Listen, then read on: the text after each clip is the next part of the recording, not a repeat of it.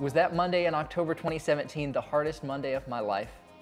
Or was it the best Monday ever? So much of our joy is determined by which part of the story we're telling. The radical truth of the gospel is that it transforms all our stories to make the love of God both our exposition and our denouement, the place our story begins and the place it ends. Because of Jesus, the narrative details that matter most are no longer our own failures or sorrows, but rather the transformations we witness as resurrection power brings dry bones to life. The gospel invites us into joy, not because it makes us forget our sorrows or the sorrows of others, but because it places those sorrows into a story that is ultimately about hope and redemption.